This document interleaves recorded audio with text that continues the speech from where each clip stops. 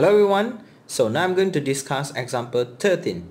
Find the value of x of the equation where we have log base 3x minus 4 log base x3 plus 3 which is equals to 0. So what I'm going to do is I'm going to apply the properties of log for these questions. I'm going to focus on this part, meaning that I'm going to change the base. Log base 3x minus 4. I'm going to change the base. So 1 over log base 3x plus 3 equals to 0. Next, I'm going to substitute the common terms where we have y is equals to log base 3x.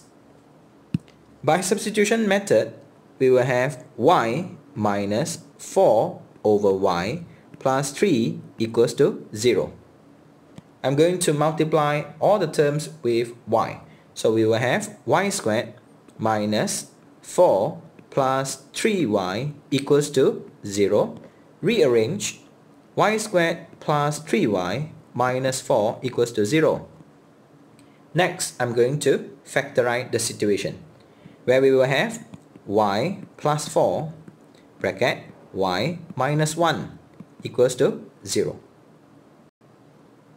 So we will have y equals to negative 4, y equals to 1.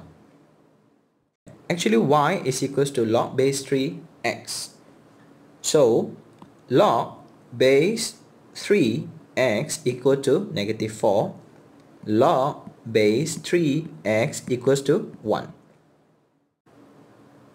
So now we have a log form and then we are going to convert to index form. So based on the properties 2, okay, from log form we are going to convert to index form. So in here we have x is equals to 3 to the power of negative 4. X will be equals to 1 over 3 to the power of 4. So 3 to the power of 4 will be equals to 81. So finally, x will become 1 over 81. Next, x is equals to 3 to the power of 1, where we have x is equals to 3.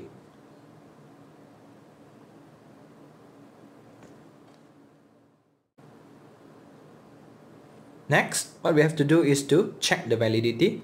For your information, both of the answer satisfy the equation. So here we are, and thanks for watching.